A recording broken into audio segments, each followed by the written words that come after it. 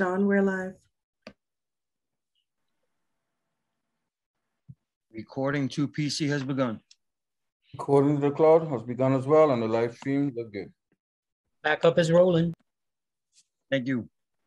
Good afternoon and welcome to today's New York City Council remote hearing vote on land use. At this time, will all council members please turn on their video for verification purposes? And to minimize disruptions, we ask everyone to please silence their cell phones or electronic devices. Thank you for your cooperation. Chair Salamanca, we are ready to begin.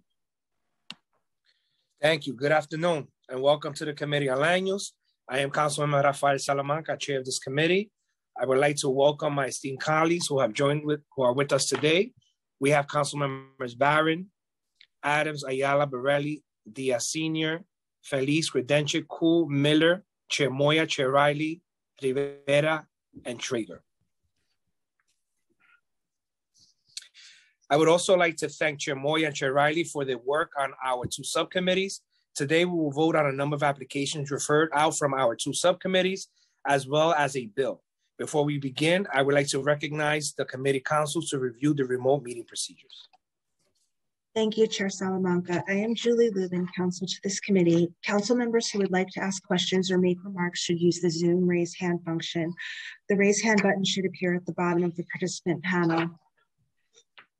I will announce council members who have questions or remarks in the order that they raise their hands. Chair Salamanca will then recognize members to speak. We ask that you please be patient if any technical difficulties arise today. Chair Salamanca will now continue with today's agenda items. Thank you, Council. From our landmarks subcommittee, we will vote to approve LUs 897 and 898 for the Wind Powers project, approving the designation of an urban development action area, an urban development action area project for such area, the disposition of city-owned property to a developer selected by the HPD, and a special permit pursuant to section 74-903 of the New York City zoning resolution to allow an increase in permitted floor area ratio for use group 3, nonprofit use with sleeping accommodations from 2.43 to 4.8. These actions will facilitate the redevelopment of a city-owned property located at 346 Powers Avenue in the Bronx with two new facilities buildings, including a permanent supportive housing facility containing 221 units for families with children, an off-site daycare center, and a new homeless shelter building with 95 units. This project is located within the council district represented by Councilmember Ayala. We will also approve LUs number 881 related to the Las Raíces project submitted by HPD pursuant to section 197C of the New York City Charter. This application requests approval of the disposition of city-owned property located at 303 East 102nd Street, 338 East 117th Street, 505-507 East 118th Street, and 1761-1763 Park Avenue to a developer selected by HPD. The disposition approved will facilitate the development and construction of 4 new rental development containing approximately 81 affordable dwelling units and community facility space in the council district represented by Councilmember Perkins and Ayala. From our zoning subcommittee, we will vote to approve with modifications. Preconsiders LUs number 911 for the citywide hotel special permit text amendment. The proposal seeks a zoning text amendment to establish a citywide special permit related to transient hotel use. Our modifications will be to add flexibility to certain vesting provisions as they relate to sites in theater sub-districts of the special Midtown District. We will also vote to approve preconsiders LUs 916 and 917 for the 506 3rd Avenue rezoning related to property in Councilmember Landis District in Brooklyn. The proposal seeks a zoning map amendment to rezone an existing M2-1 district to a C4-4A district and a related zoning text amendment to establish an MIH program area utilizing options 1 and 2. Our modification would be to strike MIH option 2 and add deep affordability option while retaining option 1. We will also vote to approve the modifications, preconsiders LUs numbers 920 and 921 for the Starrett, Lehigh, and Terminal Warehouse building zoning related to property in Speaker Johnson's district in Manhattan. The proposal seeks a zoning map amendment to rezone an existing M2-3 district to an M2-4 district and a related zoning text amendment. to extend the special West Chelsea district over the rezoning area related to a new sub-area within a special district and modify various use signage and loading regulations. A modification would be to reduce the floor area limitations for large retail use from 15% to 10%. And as part of the approval, the applicant has committed to monitoring pedestrian safety conditions on West 26th Street and working with DOT to implement any necessary safety improvements in the future. Today, we'll also vote on a bill, proposed introduction numbers 1487-A, a local law to amend the New York City Charter in relation to studying population and housing changes in areas that have been subject of neighborhood rezonings. Introduced by Chair Moya, we held a hearing on this bill at our meeting on May 7, 2019. The bill as amended would require the Department of City Planning to conduct a study in connection with each covered land use project approved by City Council on or after January 1st, 2009, to identify changes in population and housing that have occurred from effective date of such covered project to a date 10 years later. 14 years after the effective date of a covered project, by the end of the year, DCP would be required to transmit to the mayor and the council and to post on its website a report documenting the results of such study and providing statistically based context to describe any changes that have occurred. Covered projects would be projects for which the city or a not-for-profit corporation of which a majority of its members are appointed by the mayor is the applicant or co-applicant and include one or more related applications for a change to the zoning map, a special permit within the jurisdiction of the City Planning Commission, housing and urban renewal plans pursuant to state and federal laws, or the disposition of city-owned property that changes the maximum residential floor area or density that can be built as of right on 4 adjacent blocks of real property. The law will go into effect immediately.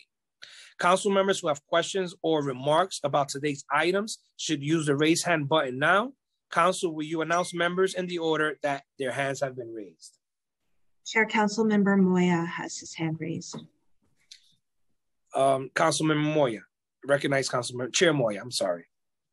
Thank you so much, Chair Salamanca, and to my colleague, thank you so much to speak. I'm here to speak on the intro 1487A. As we know, New York City is a consistently changing landscape of new construction and new concepts in urban planning. The history of this change is marked by large land use actions that have implemented well-intentioned land use policies without consequences. And the downtown Brooklyn rezoning intended to create a business district full of new office space. Instead, it resulted in a massive amount of residential development with an array of unmitigated environmental impacts, including impacts on transportation and school overcrowding. The same thing happened in Long Island City. In other projects, affordable housing has been a goal, but it has been achieved through zoning initiatives for market rate housing developers that raise questions about whether the developments are making neighborhoods more affordable or forcing longtime residents to move elsewhere. It is my hope that with these reports, we will provide the Land Use Committee and the Committee of Housing and Buildings valuable information that can be the basis of meaningful oversight of planning policies to inform future decision-making. And so I want to thank Speaker Johnson, of course, all the land use staff, but thank you to my colleagues from the BLAC who were there for this bill. Thank you again, and I urge everyone to please vote for Intro 1487, which will study the population and housing changes in areas that have been subject of neighborhood rezonings. Thank you, Chair. Thank you, Chair Moya. Council, are there any other members with their hands raised for comments or questions? No, Chair Salamanca. All right, seeing none, I will now call for a vote in accordance with the recommendations of the subcommittees and local council members, and note that a vote of aye on all will be to adopt the following. Approve LUs 881, 897, 898, and propose intro numbers 1487A, and to approve a modification as I've described LUs 911, 916, 917, 920, or 921. Will the clerk please call the roll? Good afternoon, William Martin, Committee Clerk, roll call vote, Committee on Land Use. All items are coupled. Chair Salamanca. Aye, no.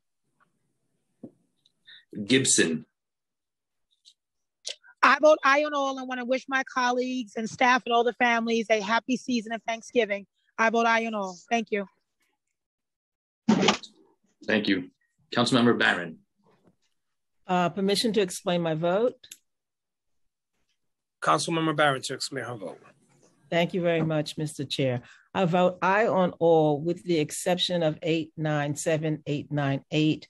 I think that the city has got to move from building shelters to committing to building housing in which the people who lived formerly in shelters will be guaranteed a place to live in permanent housing. And I asked to be added to 1487A. I think it's very important that we understand the impact of the decisions that we've made long-term, and asked to be added to that 1487A. Thank you. I vote aye on all others. Thank you. You got it. Thank you. Councilmember Koo.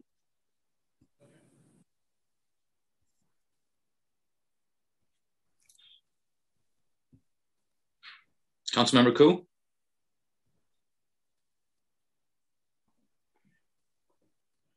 We'll come back to Councilmember Koo. Miller. Hi, I will aye. Oh. Councilmember Koo, thank you. Yeah, you got it? Yes, sir. Thank you. You got it. Thank you. Councilmember Miller. Honored to follow the great Peter Koo. Councilmember Miller votes aye on all. Thank you, sir. 1 second. Traeger. Aye. Thank you. Grodenchik. I vote aye. Thank you. Adams. Vote aye on all. Thank you. Ayala. I vote aye on all. Thank you. Ruben Diaz. Siento.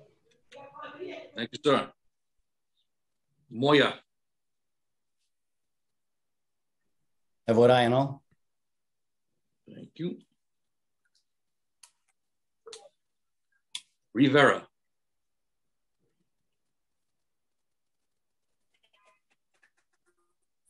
I vote Thank you. aye. Got it. Thank you. Riley.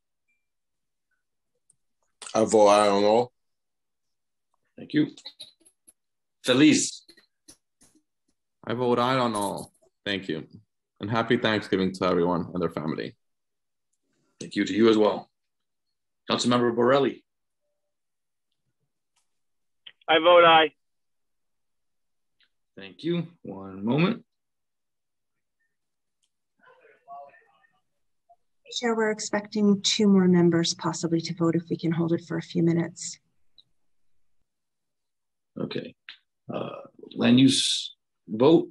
All items have been adopted by the committee with 15 in the affirmative, 0 in the negative, and no abstentions, with land use items 897 and 898 being adopted by the committee with 14 in the affirmative, 1 in the negative, and no abstentions. And Councilmember running on right now. Councilmember 11, thank you. Aye on all. Thank you.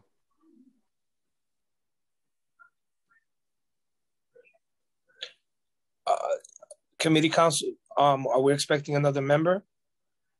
Possibly 1. Yes, we're checking on him now. All right. I would like to thank the members of the public, my colleagues, council and land use staff, and Sergeant of Arms for attending today's hearing. We're going to keep the roll open for approximately 5 minutes. Thank you.